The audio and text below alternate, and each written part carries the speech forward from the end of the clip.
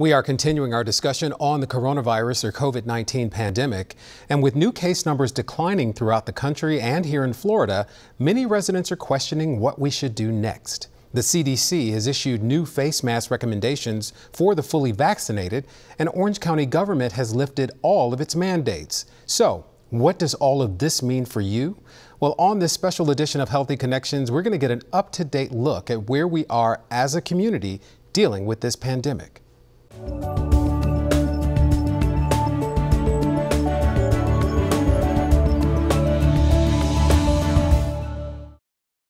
Let's get an update from our state medical professionals, and joining us is Alvina, epidemiologist with the Florida Department of Health in Orange County. Alvina, always good to see you. Thanks for being with us. Thanks for having me. So, Alvina, tell us about the new CDC mask recommendations and new guidelines in general that are coming out of the CDC. So really in this context of the great strides we've made with vaccinating our population, we've seen a marked decrease in the number of new cases that occur each day, and particularly in Central Florida, our 14-day rolling average for percent positivity has been under 4% for the last several days and been under 5%, our target goal since for the last couple of weeks.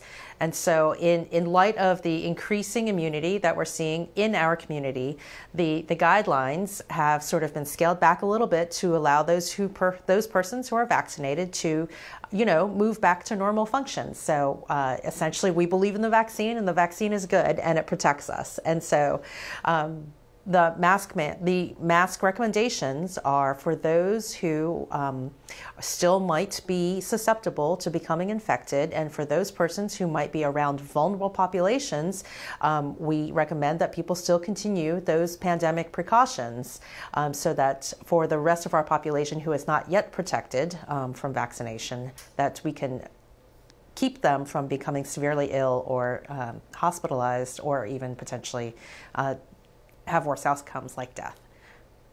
When in doubt, wear your mask, ultimately. And so where can people get vaccines now? I know some of the sites have closed, so where can people get vaccines?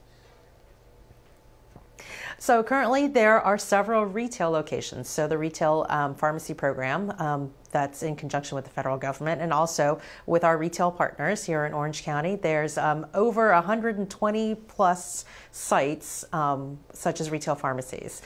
There's a list on the Orange County government website that can tell you.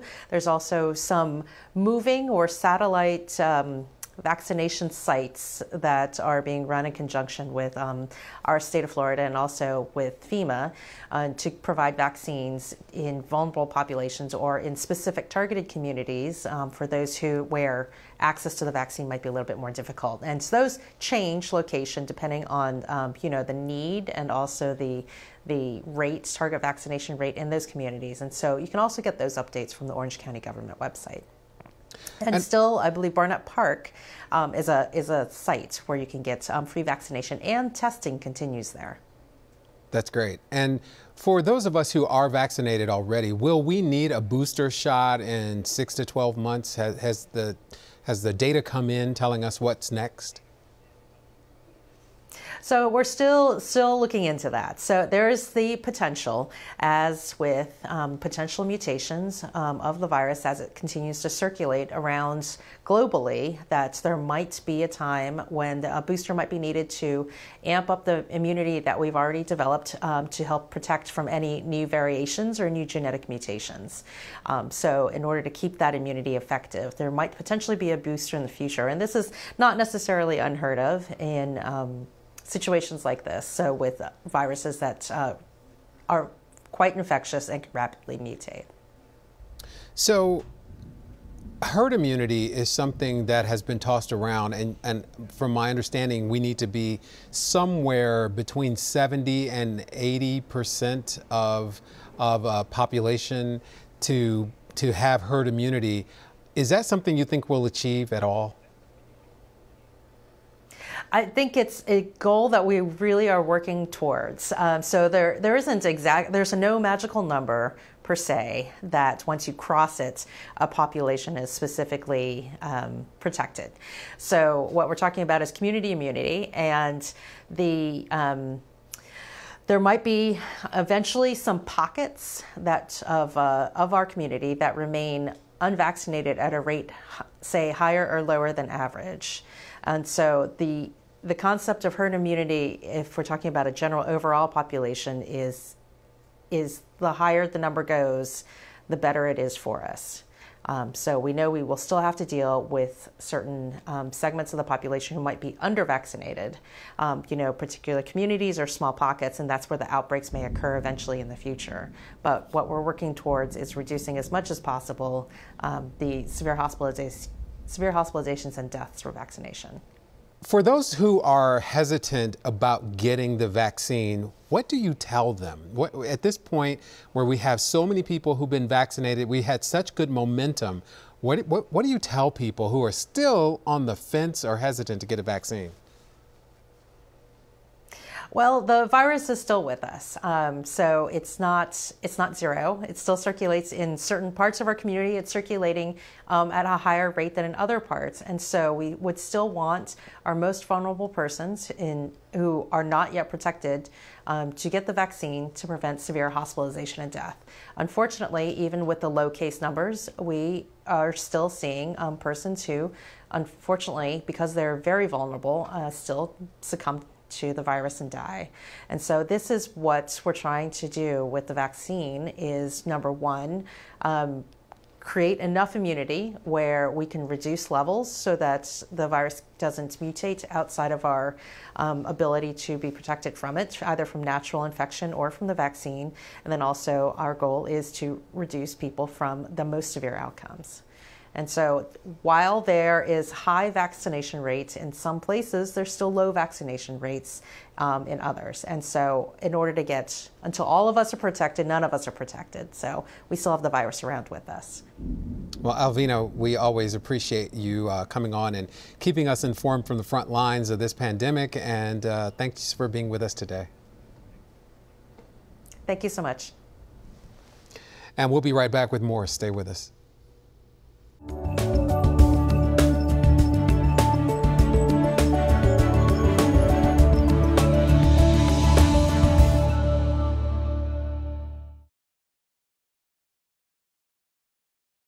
Communities here in Central Florida are reopening, and yet COVID-19 is continuing to negatively impact the sense of well-being and mental health of many local residents.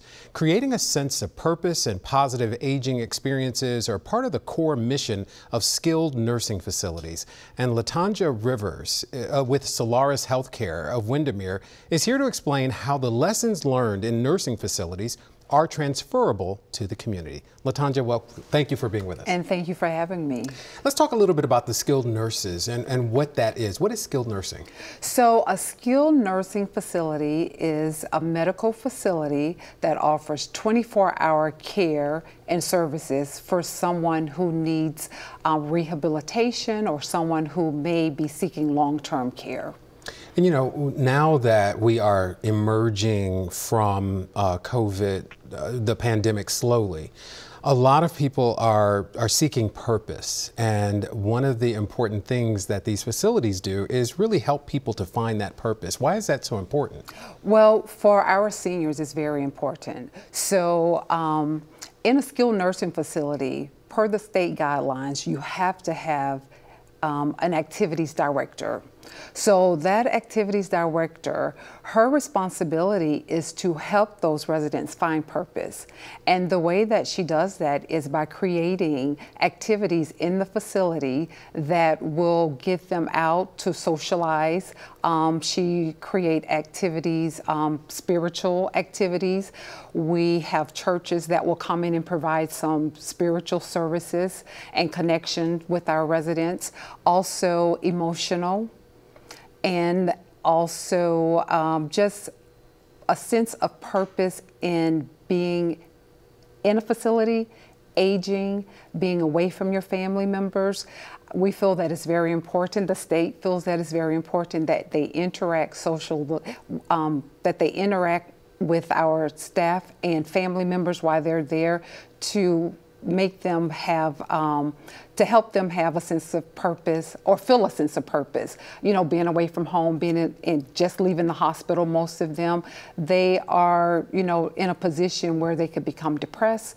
I would imagine that this was an issue with people in nursing facilities prior to COVID. Before COVID. But after COVID, how has that changed? I mean, what are the activities like now? So our activities are really basically the same. So I think what really mattered the most when it came to our activities is getting the residents to realize that they kind of would be on their own, no family to visit. So really, we all became activities directors.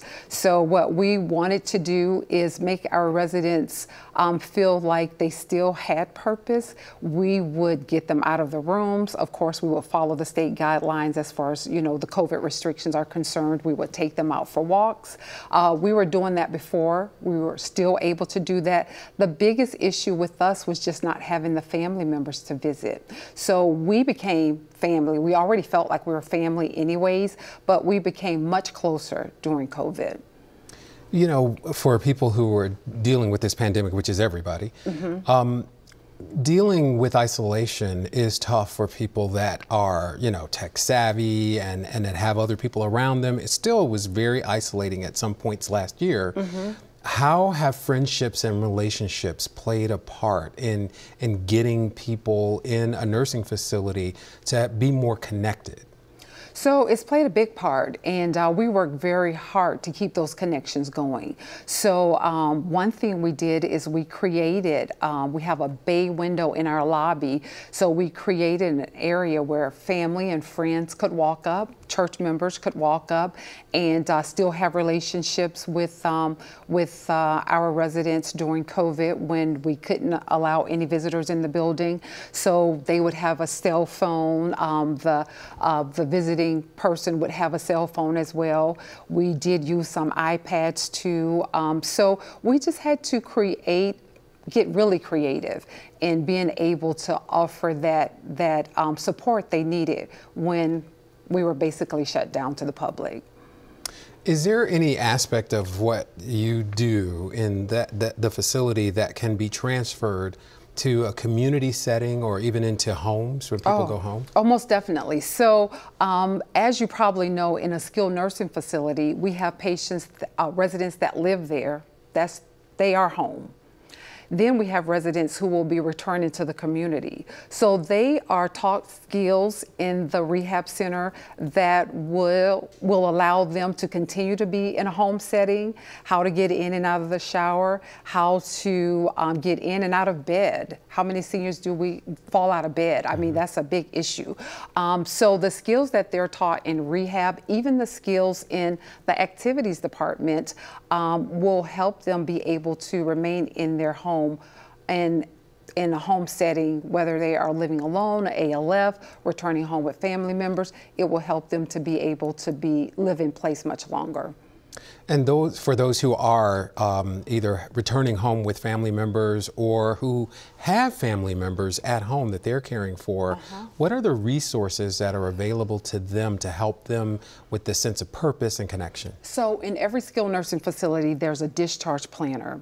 That discharge planner will discharge them with resources for physical therapy, occupational therapy, speech therapy if needed, services for non-skilled services.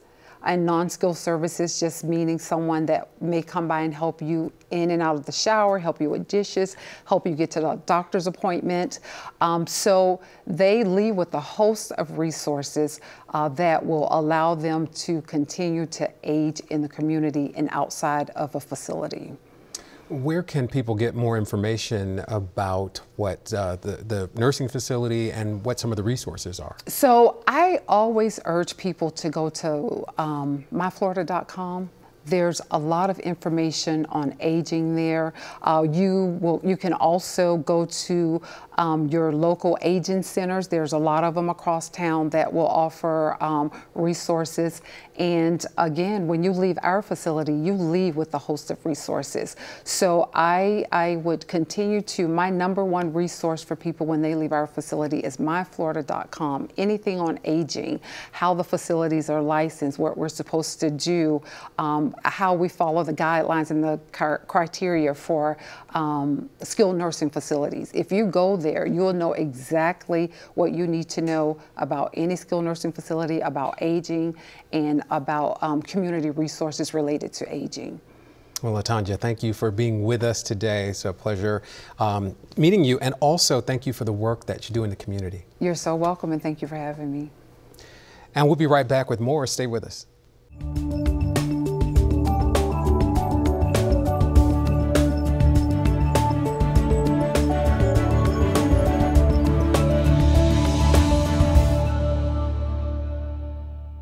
We've heard from a variety of leaders today trying to keep us informed about the coronavirus, from local government, the medical community who's on the front lines dealing with this pandemic, and organizations who continue to serve our community.